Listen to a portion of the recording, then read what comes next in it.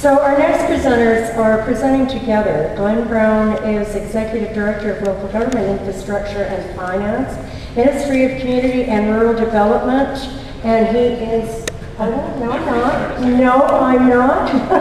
Raymond Fun is Director of Engineering and Transportation, District of West Vancouver. They're presenting together. Please help me welcome them.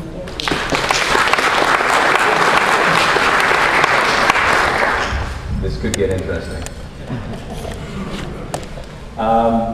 Yeah, so thanks, and appreciate the opportunity of being here. Before we start, I think I would like to identify that we're actually wearing two hats. I mean, Ray's with West Vancouver, I'm with the Ministry of Community and Rural Development, but we're actually also here representing the Water Sustainability Committee. I'm the chair of the committee, Ray's the past chair of the committee, and the Water Sustainability Committee is a committee of the BC Water and Waste Association, and for the most part, that committee has been the driver for this initiative. And so it's with probably both hats that we're here presenting, but I just wanted to sort of identify that for you. Before we start talking about beyond the guidebook, we've got to talk about the guidebook, so I do have my prop. This is the tool. So this is a guidebook for British Columbia stormwater planning. So developed in 2002. I'm not sure, you should be familiar with this. If you're not, I certainly hope your planning and engineering departments are familiar with this. But anyway, this is the tool. We're really not going to be talking about the tool, and there's others. The water balance model is a web-based tool as well. We're not going to be talking about the tool, but we're actually going to talk about the implementation of stormwater management in BC. So beyond the guidebook is really about the stories of implementation of stormwater, and really about the approach. And the approach is really about collaboration, partnerships, and alignment of some of goals of provincial government, local government, and the community. And so that's really what we're talking about here today. So in keeping with the theme of this session and the conference, we really wanted to talk about this spirit of cooperation and collaboration to move our communities forward and through specific actions. So the context for our presentation this morning is in the area of water management, water sustainability, green infrastructure, and we wanted to take a look at how to change practices on the ground in our urban environments. And Mike Harcourt says that a lot of the change that we see is the sum of individual actions that we take, as it is very, very important.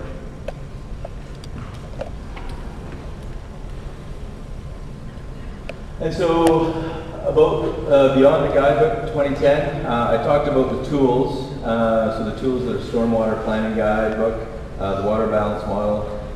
Really the guidebook set the stage of a new way of doing stormwater management or rainwater management in BC. Talked about innovation, it talked about best management practices. The Water Balance Model, one of the other tools that we're supporting, is really a how-to in linking land use and water. You know, one thing to keep in consideration here, stormwater management is not legislated in BC. And so our approach has been through education and encouraging and supporting, you know, the early adopters and the innovators and the leaders in local government in particular, and really developing the stories that go into Beyond the Guidebook and using those stories as a way to promote and educate and build capacity in local government. So, you know, underpinning the guidebook, underpinning Beyond the Guidebook, underpinning our approach has always been a focus on the education. And with that education, the really important thing to consider is linking land and water. So it's not water on its own, but it's really, you know, how our land use decisions impact our water resources as a whole.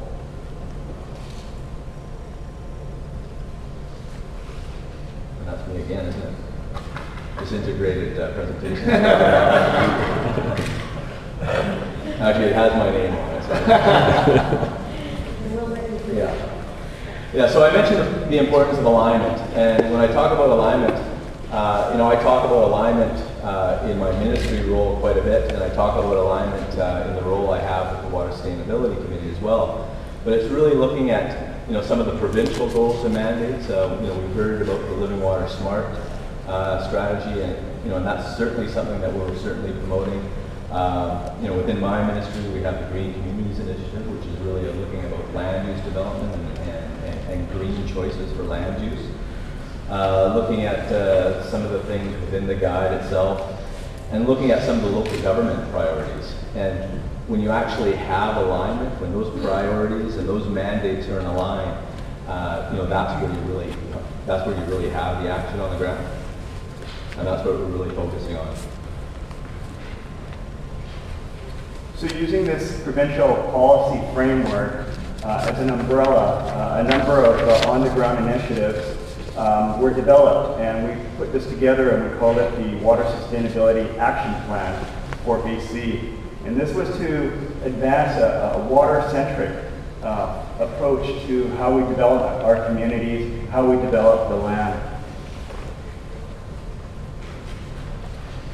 This next slide was, when we take a look at water sustainability, a friend of ours, Eric Carlson from Royal Roads University, helped us develop this approach for taking a look at water issues. It's very simple. It's just what, so what, now what, then what. And really it can be applied to any sort of issue. Essentially it goes like this. What is the issue here? Okay? And then so what? Like what's the significance? Okay, and now after we understand that, now what? What can we do? And then if we do these things, well, then what? What might happen? So as applied to water sustainability, the issue is the form of the land development and how water is impacted through land development activities. And so what? What's the significance? Well, what we need to do is that we need to influence practitioners with respect to helping them design more in keeping with nature through their development practices. And so we grouped these activities together, and we implemented what we call the Water Sustainability Action Plan for BC. And then so what? Then what? If we should have successes, we can tweak that approach to methodologies, and then we can actually then look at replicating it in other communities. And so by developing products and tools and supporting practitioners through a network, through outreach and education, training, partnering, we can build capacities within local government. And so this has evolved into a comprehensive provincial program called Convening for Action in British Columbia.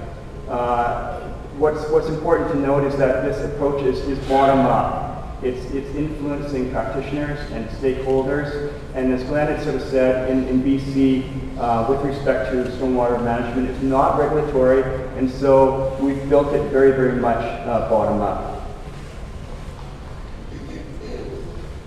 So let's take an example of topsoil. One of the things that the research has found is that with a minimum of 1 foot or 300 millimeters of topsoil, it seems to make a real difference in terms of how water is used and how water runs off the land. So that when we develop our land currently, a lot of the times our land development practices means we strip off all the topsoil, we go and throw in subdivisions and that sort of thing. If we can find a way of reinstituting a minimum of 1 foot of topsoil, what that topsoil does is it acts as a sponge. And it retains moisture, and connected to the drought side, it means that landscapes and vegetation don't have to be irrigated as much, and therefore it works towards water conservation and conserving the supply. At the same time, that layer of topsoil can act as a sponge, so when it does rain, what happens is that it sheds off the land in a slower period of time because it gets retained in the topsoil and therefore reduces the amount of runoff that adversely affects our fisheries habitat in our streams. Prior to the guidebook, a lot of stormwater management was really only looking at the extreme storms. And it was primarily considered how to protect private property, how to avoid flooding. And what the guidebook did was to suggest that perhaps what we needed to do was to take a look at the entire spectrum of rainfall from the small storms all the way to the large storms. Going beyond the guidebook means that we need to engage local governments and practitioners with tools and training so that we can actually influence what gets built out in the field. And it's all about building a coalition to influence practice. All right, so the philosophy behind the action plan is quite simple. I mean, it's bringing local and regional stakeholders together where there's desire and an energy to make some form of change. And I guess the one thing I didn't talk about or mention about the Water Sustainability Committee, and really why the Water Sustainability Committee probably is a good fit for driving this forward. I mean, the Water Sustainability Committee is a really diverse group. I mean, their focus is collaboration, partnerships, and alignment. We've got federal government participation, provincial government participation, lots of local government participation. We have private industry, we have academia. So it's really a good holistic approach. But as we move forward with the action plan, it's analogous to that. It's making sure that we brought the stakeholders together and providing them. It's particularly providing the people on the ground in that particular community or region the tools and resources that they need to help support action at the local level. So the regional team approach is a term that's been coined as we move forward. Now, Eric Bonham is a long-term public servant who's now retired. Now he's only working 70 hours a week in his retirement. A mentor of mine, if you've been coming to UBCMs for a number of years, he would be in the past doing the same role I have doing now. But he's heavily involved with the action plan, and one of the things that he really understands is that a top-down approach doesn't work. Really, it's all about a bottom-up, I guess our approach has been, the regional team approach has been, is when a community showed interest or desire to move something forward. That's when we've sort of mobilized, and the action plan, and its purpose is to engage, listen, understand, and support the local interests in moving forward. And that's where we've really, I think, been successful. So here are some examples of where we've sort of been working on the ground. 2008, we've had Vancouver Island Urban Lunch Series, which has just been a 2-hour series over lunch. You've got local people, local stakeholders coming together and talking about an issue, facilitated discussions, really great communication opportunities and capacity building. There's a list of a number of them. I mean, the one area that I've certainly been involved in, and I'm not sure if anyone's here from the Comox Valley, but there's been a lot of active participation in the Comox Valley, and really seen some benefits. Really through developing some of the partnerships and collaborations that have occurred through Comox Valley, member municipalities. I mean, what we're seeing right now is, planners and engineers are coming together. They've actually developed a framework called CV Ops. So the operations sort of network within the regional district coming together to make sure they're having communications and understanding, whether that's subdivision servicing standard bylaws and understanding how one community impacts the other, land use planning decisions, all that sort of thing. So, really seeing some of the work that's being done at a local level really paying dividends in the long term. So when we've undertaken this regional team approach, what's emerged are these sort of four sort of principles. First of all, we seek a common vision, and actually I think I would reverse these bullets. We seek a common vision so that we can focus on the relationship between land and water, And then when we do that, we create learning and networking opportunities for people. And then we promote the sharing of ideas and experience in order to influence practitioner behavior. So an example of this, in May 2005 in the Lower Mainland, we went and convened a group of engineers together. And when we had this committee together and looking at the activities, we were thinking, well, maybe what we need to do is to create a design guideline or a design manual, a green infrastructure design manual, and then that could be the tool that people would need in order to change what happens. What we actually found from people when we got this group together was that, especially for the people who are trying to do innovative projects, that they told us it's really lonely being a champion, especially in local government. And what they find is that no one actually really talks to one another. And I don't talk to my counterpart in the next jurisdiction over, and that person doesn't talk to the next person. And everyone is so busy in local government that we're doing these projects off the corners of our desks. And so what this group said was that if you produced another manual, it would be a binder that would just be stuck on a shelf, and they wouldn't use it. And then instead they said, you know what we need to do? We need to all get together. We need to pool our resources. We need to go out into the field. And so that's what we did. And so we brought together a group of engineers from a number of municipalities, and we called it Showcasing Innovation, Celebrating Green Infrastructure. And we got out into the field, and people were able to take a look at projects like rain gardens and ponds and infiltration trenches and things like that. And then, when we were all huddled outside in the field, then the questions started coming to sort of say, well, how did you deal with this problem? How did you design that? What about this environment? And then that was the way that we kind of promoted the learning. And that type of approach has been replicated from the Lower Mainland to Vancouver Island and in other jurisdictions. And it's a real example of this sort of a convening for action approach. And so the Convening for Action moniker, it really started or began in 2005 with some of the work that we were doing, actually, members of the Water Sustainability Committee were doing as individuals and as a committee in the South Okanagan, with the town of Oliver, and doing some work with the development of the regional growth strategy for Okanagan and Similkameen.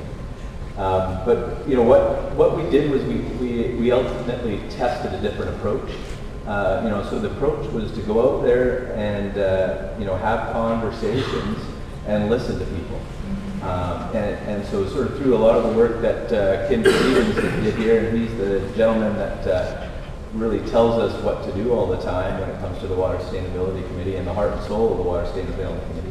He went out and he had a series of interviews. So he interviewed elected officials and he interviewed staff and he developed stories. And it was the sharing of the stories that was felt that was adding value. So we learned some lessons in 2005, and it certainly helped adapt our approach as we were moving forward. And so as we're moving forward, we've got Convening for Action in George Basin. And, the one thing, of value that we've really seen, and Ray's already mentioned it, is the sharing. No one talks to each other. And, so how do you facilitate that communication? And that's what Convening for Action has done. And, we've got 5 different sort of regional centers here on the map. And really what's happened is we made sure that there's participation by all 5 in every session. And so we sort of facilitated that communication, and it's really supported moving forward for a lot of local governments. So this is a sort of a 10-point summary of what Convening for Action is all about. First of all, we in local government have to choose to be enabled. And I come from local government, and I have to say that a lot of the times we like to blame or put on senior governments the responsibility of saying, hey, they have a project framework for doing this, or they've created a problem. But there are things that local government can do, so we need to choose to be enabled. Set a high expectation for performance and what we want to see out of our subdivisions and our land developments. embrace a shared vision with each other, and then collaborate as a regional team so that we can align and integrate efforts. And then when we see things that happen on the ground, celebrate these successes and innovations. Connect with one another through the community advocates like streamkeeper groups and other notables in your community. And then all this is designed to try and increase the capacity of our local government staff. Promote this sense of shared responsibility, and then the result then is a changed ethic for the better in how we treat our land. And if I just go back to the shared responsibility, what we mean by that is that everyone has a role and everyone can act. All levels of government, developers, regulators, bureaucrats, consultants, planners, engineers, we all have a role. Just very quickly, one other way of trying to illustrate this. This is a slide that was developed by Bill Derry, adapted by him from 1999. What we find is that these bubbles can be looked at in a number of different ways. Starting from the bubbles on the left-hand side, we find that if you increase and provide education, that you'll get more participation from people, which then leads to a sharing of achievable goals. When you have education, you increase people's understanding. When you have participation, people take ownership. When you have shared achievable goals, you see action and you see things implemented. And then finally, the same is true on the right-hand side. When you have understanding, people do take ownership, and that leads to a call for action. We're just at the end here. All right. And just to finish, here's just a couple of the events that are slated for October. If they're in an area near you, by all means, you should consider participating. And I guess on a final note, by all means, if there's interest, it can come to a neighborhood near you. But ultimately, the shared responsibility provides for the shared success. And really what we've seen is everybody wins, including our water resources. So that's it for us, and thank you very much.